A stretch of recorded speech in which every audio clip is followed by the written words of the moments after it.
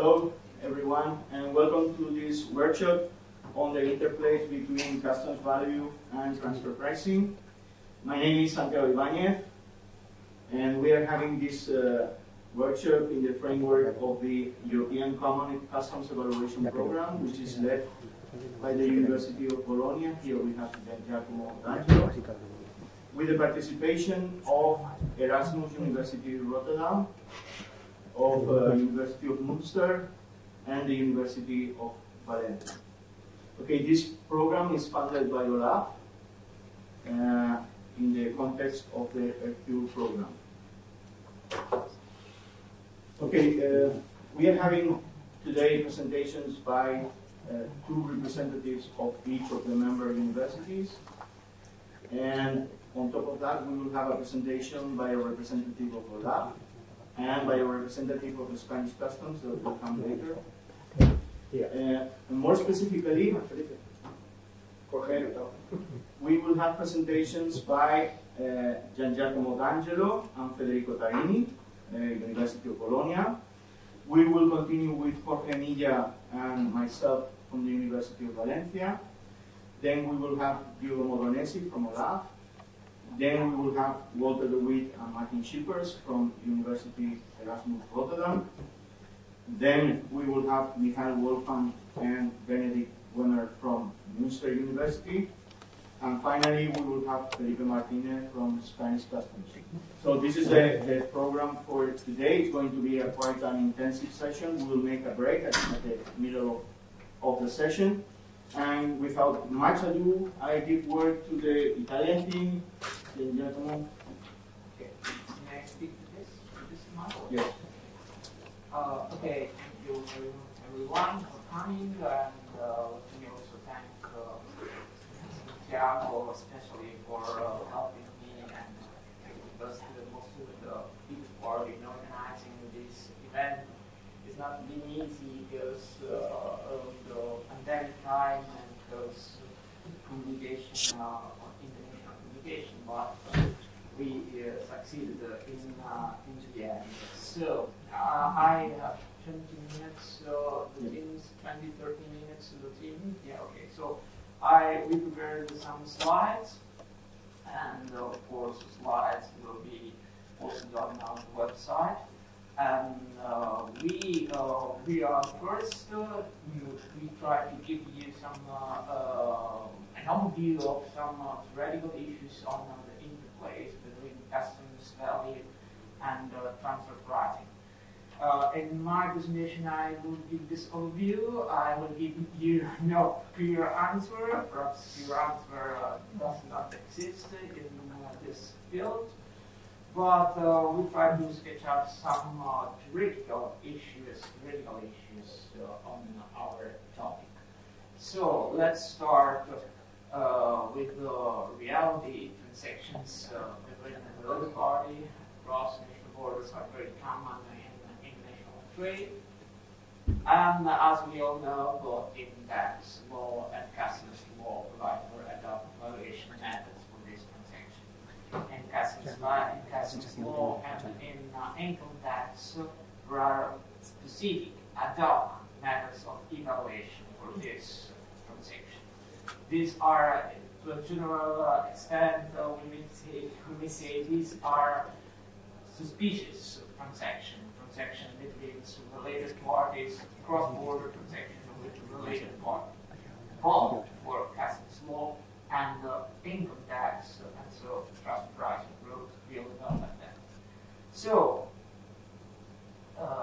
for that, the important things to highlight is both have specific rules, evaluation rules, but for different rationals and for different purposes. That's very important. To highlight.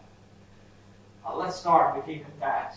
Income tax transfer pricing is a legal tool for allocating among states the fair share of profits. It is a matter of allocating the tax base in cross-border value and cross-border chain value and cross-border transaction. And to a general extent, the purpose is preventing arbitrage and artificial shifting of the process of big text. We all know how transfer pricing works, and lowering of making higher the transaction value of the national companies try to shift tax base between one country and countries, from one country to another country. And so the purpose is preventing shifting. We all know about the OECD program on space rules and profit shifting. That focuses also, and I would like to highlight also, on issues from transfer pricing. That's for transfer pricing and income tax. Well, let's go directly to the customs value. What's the rationale behind customs value for transactions between related parties? Due to the lack of competing interests in parties, because we assume parties are related, are part of the same company's group, the transaction value of import in EU may be lowered in order to diminish customs duties on border. So the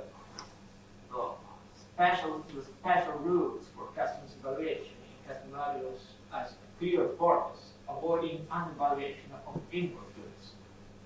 It's clear. So we are seeing the competing interests. While transfer pricing is assuming the companies try to make higher the costs of import. In customs duties, there is an opposite, competing interest. There is a competing interest in lowering the value of import goods. So it is a competing interest. That's very important, I think.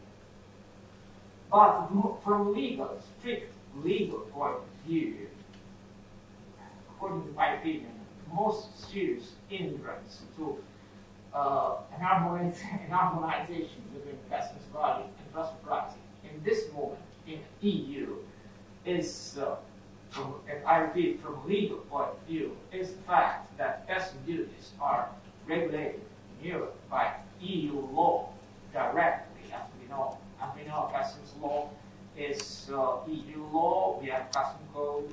It's a regulation, a European regulation. So EU law regulates customs duties, while the other part, income tax, are regulated by national law.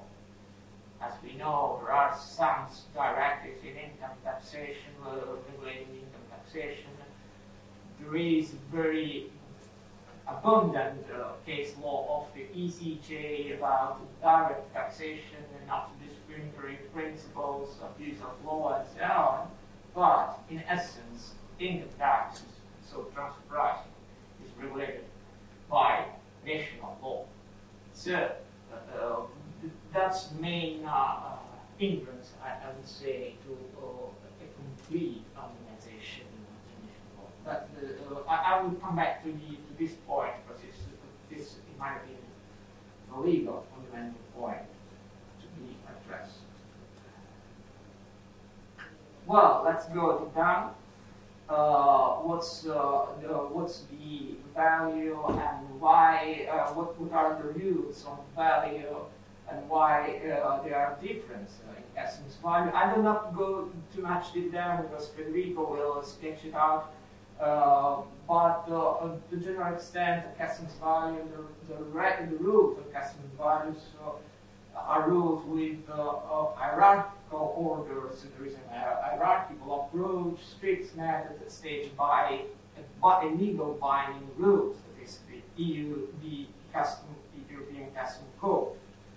While on transfer pricing, we have the OECD guidelines that are generally accepted by all states, all society states, but OECD guidelines are not legally binding in every country. I can give you the example of Italy, where there are lots of discussions about the legal force of these guidelines, and there are some judges, also at highest level, dismiss the legal value of this OECD guidelines for transfer pricing, affirming that each member state is sovereign in defining the income tax, and so the valuation happens in income tax. So that's the first point, and furthermore, the transfer pricing rule is as a more discretional approach, and there are not hierarchical ordered methods, but there is a general preference for the most suitable, most appropriate approach to evaluate the transactions, so costs in the concrete case. So from one side we have an hierarchical approach with legal binding rules, EU rules, and the other side we have national rules with OECD guidelines. We don't know whether legally binding or not, and a more relaxed approach, the most suitable criterion should be used to evaluate in transfer pricing. So that's a big difference, but Federico will come back on this. One of the most important differences in customs value and transfer pricing in the tax is the timing of evaluation. For transfer pricing, valuation of inventory is normally year adjustable. This in course of the year it is possible to adjust during the tax period. Normally 1 year. During the year I can adjust as a taxpayer the value of the costs. On the other part, and that's very important in my opinion, I think Michael and Benedict will come back on this point because timing is very important. Custom value relies on an instant evaluation. Custom value is declared and affected at the import time, the time of importation. And so there is a big issue. Is retroactive adjustment allowed? I think Michael and Benedict will address, in addressing MMX, will address also deeply this topic. I will give you also my opinion about the what's the position of. I will come back to the different law, EU law and national law, and I will give you what's in my opinion is the position of the ECJ about the interplays between the two. And I will come back to 80s year, famous case, Valencia. In my opinion, the position of the ECJ never changed from this case, Valencia. The court affirmed the clearly affirmed the autonomy of customs law from national law. And it clearly affirmed the adjustment of imports value according to European customs law cannot be used by member states for other national purposes. So, according to the ECJ in the Valencia ban, but we also affirmed in the following case law, there is an autonomy of customs law, and that customs law valuation cannot be used for other national purposes, also fiscal purposes. So according to ECJ, it is not possible from European perspective using EU customs value rules to adjust transfer pricing or for other national purposes. That's a very clear position of the ECJ, I think. And it also, I think, echoed to some extent in MMX this position. Let's move on. So, what's the natural outcome of what I've just said so far. Income tax and custom duties are parallel words.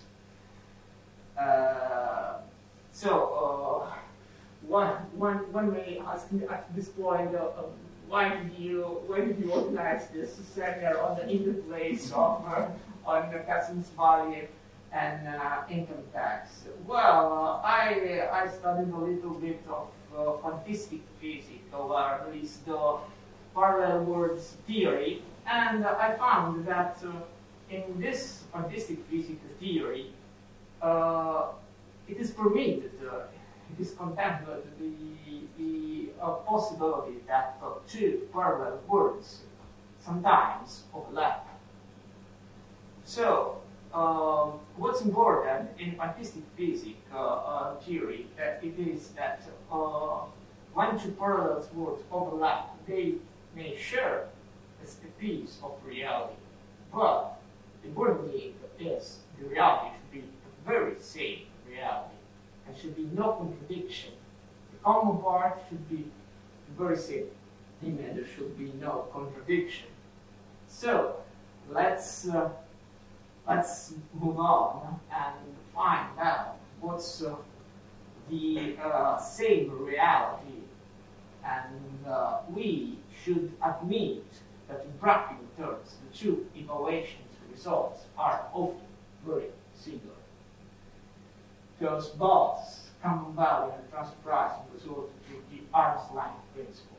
I do not go deep down in this, but in practical terms, two evaluations are not so different, because the customs evaluation first method and the secondary methods tend to reach out to the same evaluation results of transfer pricing.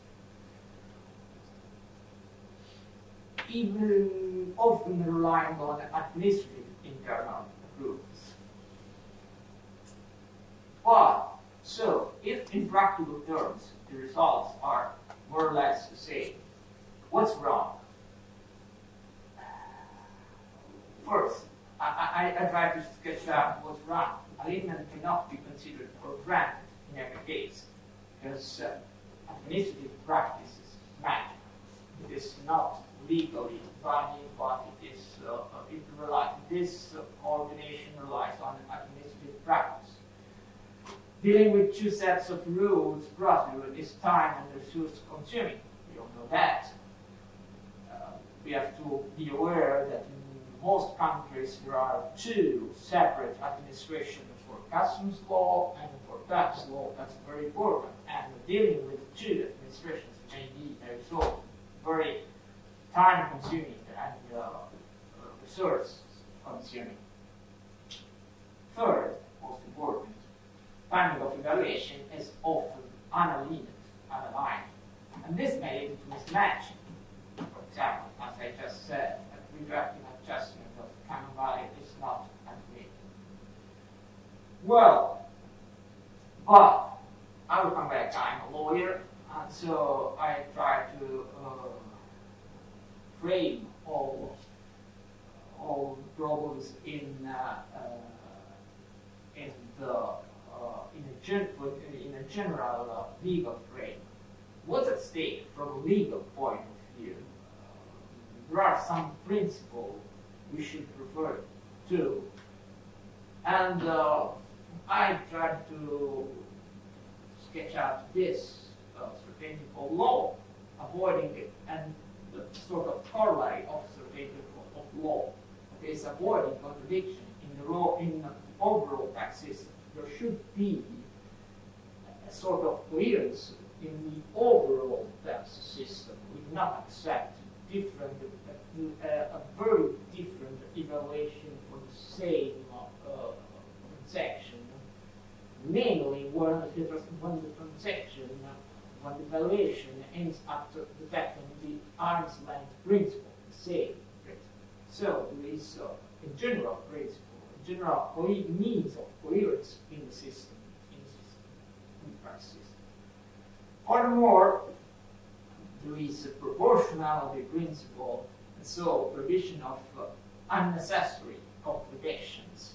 So as we have seen, the procedure is time-consuming and resource-consuming, and perhaps some unnecessary complication in dealing with two administrations. And so, the proportionality principle and sort of corollary of proportionality principle is the prohibition of unnecessary complication. So, applying these principles, we may sketch out a solution to this. But there is another further arising interest, and I think Diego will give us some details on that. Transfer pricing for tackling the custom frauds. May transfer pricing evaluation be used to detect customs fraud?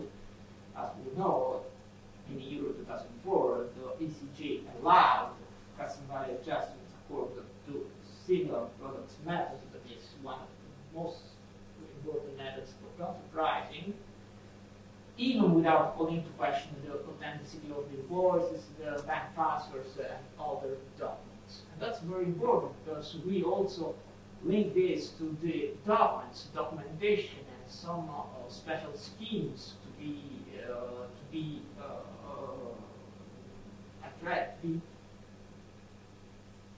and go to be adhered to address this issue. And I think about can give some further details on the administrative practice, administrative documentation on this point.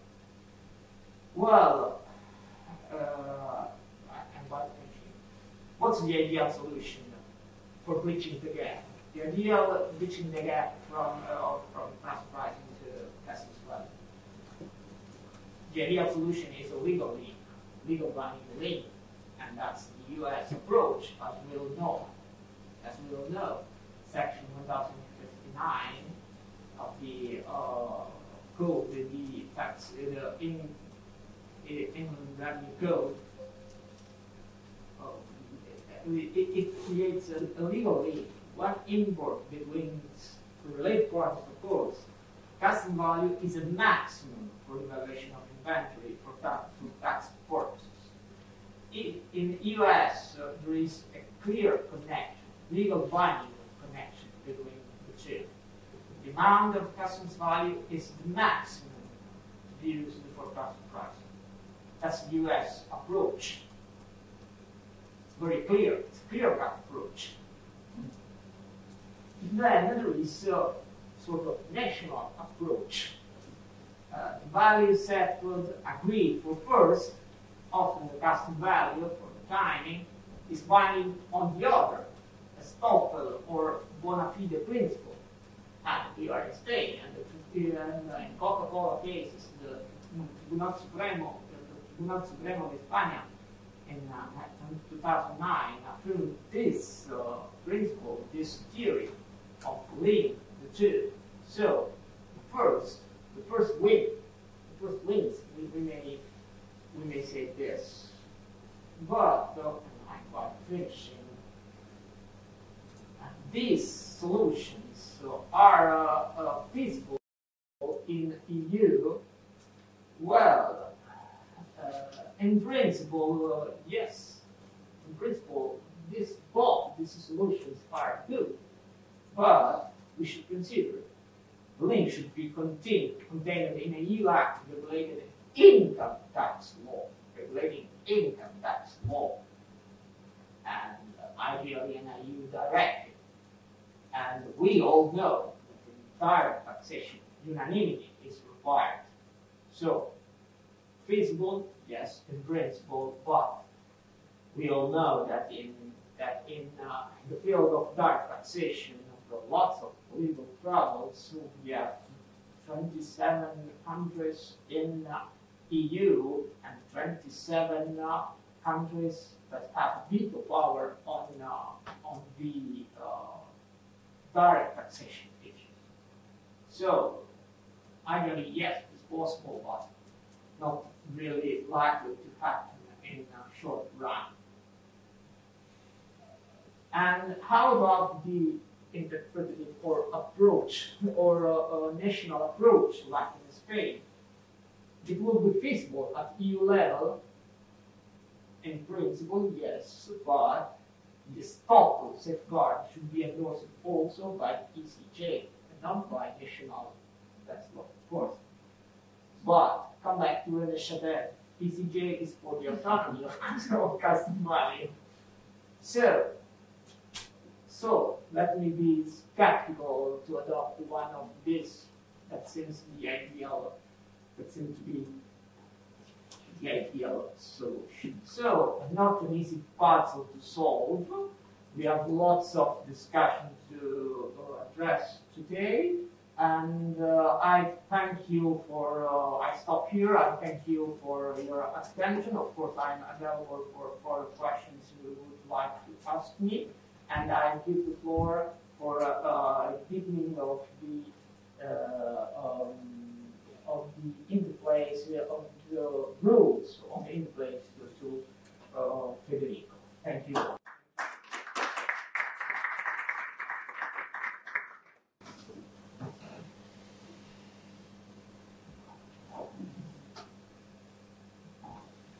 Good morning, everyone. So, first of all, I would like to express my gratitude to everyone for attending this first Ecce seminar. We hope this is only the first step on a very profitable dialogue between us, between the academics, between the professional world, between everyone. So, the topic, my topic is the interplay between the transfer price methodologies, the five methodologies in the guidelines, and the alternative test methods. As Professor D'Angelo already said, in practical terms, transfer pricing methodologies and the alternative custom valuation method pursue a very similar objective. More precisely, both transfer pricing and custom value aim to determine what would have been the transaction value if the same transaction would have taken place between two unrelated parties under free market conditions. On one end, we have the related party transaction, on the other hand, the unrelated party transaction. This is mainly, roughly, the law. A crucial difference, which is useful to underline, is that in the transfer pricing guidelines is called arm's length principle.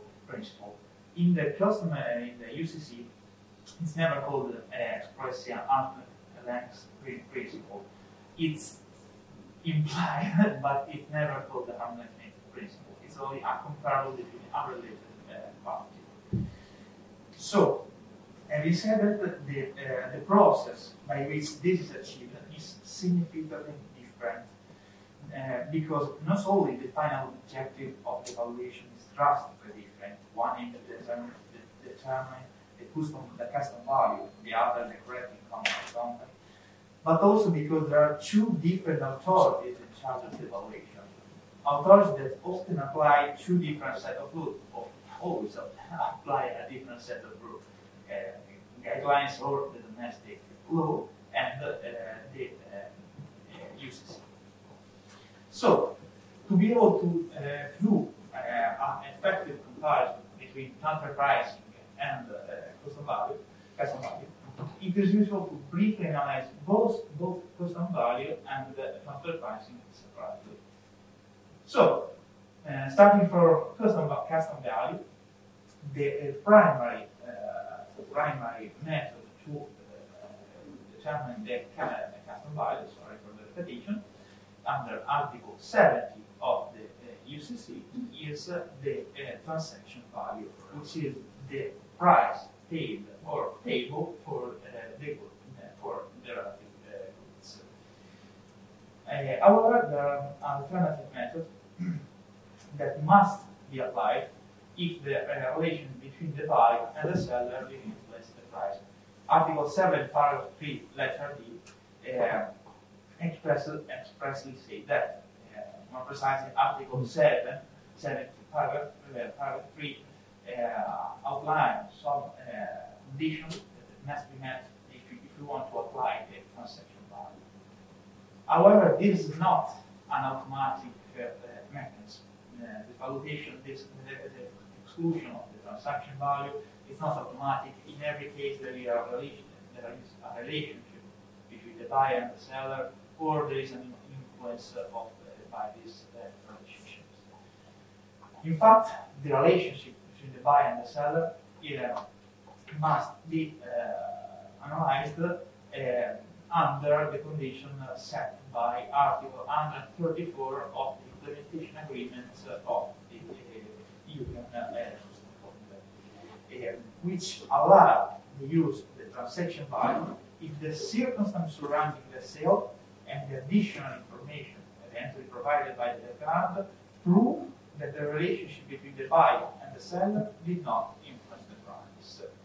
The second paragraph of the same article also states that in any case, the declarant is allowed to use the transaction value if he can prove that the price paid or payable is in line with one of the values obtained by applying that value.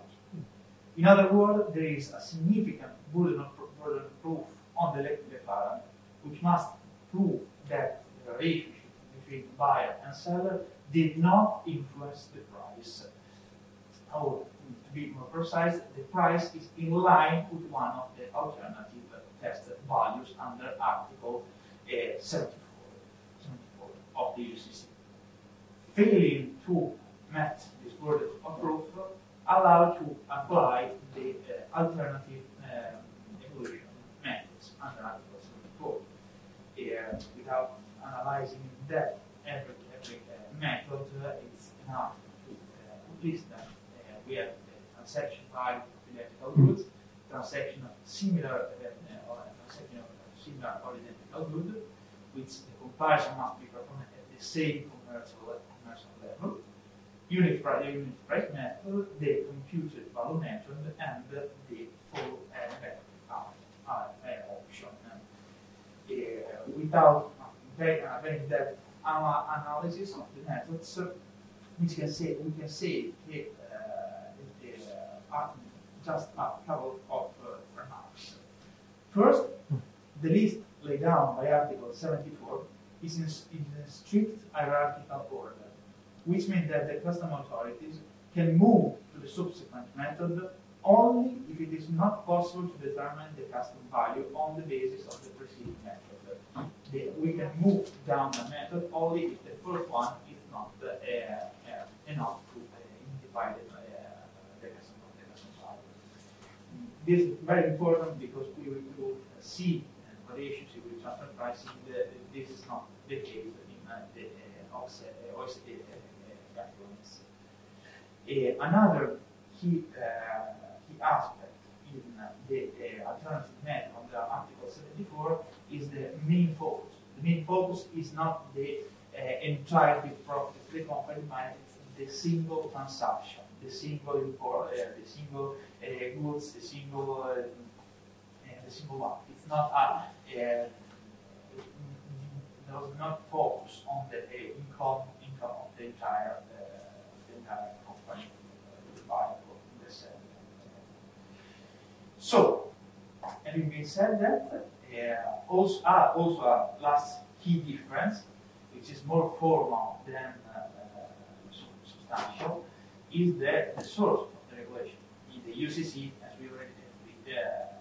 we all know, is a legal binding. The national custom authority cannot introduce a new criteria, a new alternative method. Now, moving to the transfer pricing, the basis of those rules, as we said before, are laid down in the OECD guideline, a non-legally binding document, and national law. And the fundamental basis of transfer pricing is the so-called arm's length principle. In layman terms, the ALP require that the condition of the sale are the same condition applied between two independent parties in a similar transaction under similar circumstances. In very practical terms, is the same is a very small things that what is said in article 34 of the UCC Information Act. It's very similar organization of similar identical goods. Another key difference between the transfer pricing regulation in the SD guidelines and the UCC code is that the transfer price guideline identifies some comparability factor, some factor that could be used to compare the transaction analyzed by the tax authority and the other transaction under similar circumstances. Those comparability factors are contractual terms, functional analysis, characteristics of the product or service, economic circumstances, and business strategy.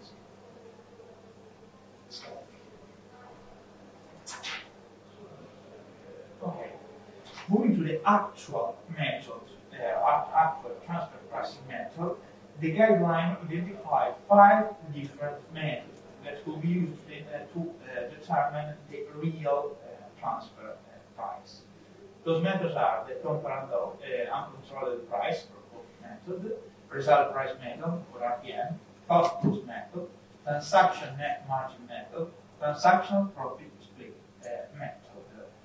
The choice of the appropriate method to be used in the case examined by the tax authority is entrusted on a case-by-case approach that allows the freedom to choose the method most suitable in every case.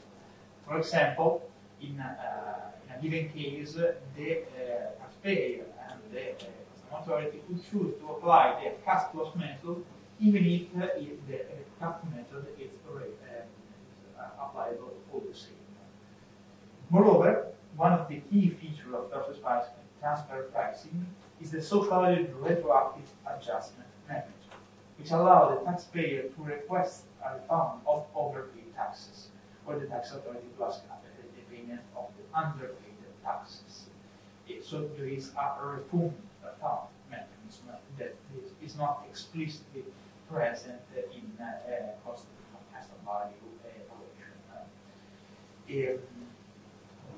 We can also make a distinction between the two methods. We have on one end the traditional transaction method, which includes the CAP, RPM, and the cost plus method, which are methods that analyze the price of the transaction, focus on the transaction between the buyer and seller. On the other end, we have the transactional profit method, which include the TNM, TSM, and that analyze the profit earned by the involved parties, and generally used when there is no comparable transaction, but there is a general approach that not always applies, because as we said before, there is a case-by-case approach. So on the one hand, we focus on the transaction. On the other hand, we focus on the income of the company as a whole.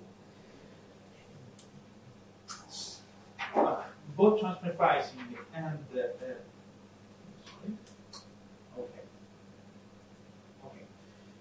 So, having said the framework of transfer pricing and custom value, we can outline some similarities and some difference between the two. Starting from the similarity between transfer pricing and custom value, is that both, as we already said before, aim to find out the real value of the transaction. What is the value, the effective value of the transaction. On the other hand, both transfer pricing and custom value ought to compare the transaction value side between the buyer and the seller to the transaction value that would apply between unrelated parties. In practice, this is the arm's length principle, is the basis of transfer pricing, but it's also relevant to to understand that the UCC does not use the term arm's length principle and does not explicitly refer to arm's length principle. Those are two different things. However, it seems that the difference outweighs the similarity. There are a lot on the substantial aspect of those. We have the transfer pricing focus on the profit of the company as a whole, while the customer value focus on the single transaction. Also, transfer pricing expressly allow retroactive adjustment, while customer value does not expressly allow retroactive adjustment. I would like to underline expressly the term because I think it's very important. Also, the transfer pricing adjustment can take place after the payment of the income, but the customer valuation must take place because the payment of the duties due. On the formal aspect, we have a strict hierarchical relationship between the alternative methods for transfer customer value purpose under Article 74, which allow to apply the subsequent criteria of only the previous applicable, but the transfer pricing method are chosen in a case by case approach. Also, another key difference is the source of the regulation. On the one hand, we have the OECD guidelines, which are not legally binding, and there is a key role by the domestic law, by the national law. Custom value, on the other hand, limits the power of the domestic law because the UCC is, you already know, a legally binding regulation. So, to see if there is an effective interplay between transfer pricing and custom value, we must answer three key questions. First of all, can customer ratio take into consideration retroactive adjustment? This is one of the key questions. When I say retroactive adjustment, I mean both upward and downwards, because in some states there is usually they consider only adjustment that determine a payment of another part of the duties already paid. But when I say retroactive adjustment, I can both upward and downward. Second, we have to ask ourselves: is it possible to consider transfer pricing methods that focus on profit of the company as a whole for customer valuation purpose? This is another key question. Can we allow, if we can allow transfer pricing methods that focus on the profit of the company, how can we allow the adjustment for customer valuation, which focus on the transaction, on the value of the single transaction? Some suggestion can be found in the ECC policy statement of 2012 and the World Trade Organization document of 2015 and 2018. But there is no clear-cut solution. Last but not least, is it possible to use transfer pricing data in order to analyze the circumstances surrounding the sale? It seems a silly question, a question that does not we do not have to analyze in depth, but it's very relevant because if the client can prove that the value is in line with the test value, which in line means is in line with similar or identical to the price of similar identical good, can use the transaction value. And if I can use the data that prove that my transaction value is in line with the over test value, there is no more question about that also retroactive adjustment. So, in my humble opinion, there is the solution cannot be found only in cannot be left or on to the device of the Court of Justice. Must be found at the European level, as we already know, is an obvious conclusion. But first of all, we need to answer those questions. Only if we answer those questions, we can find a effective solution. Thank you for listening.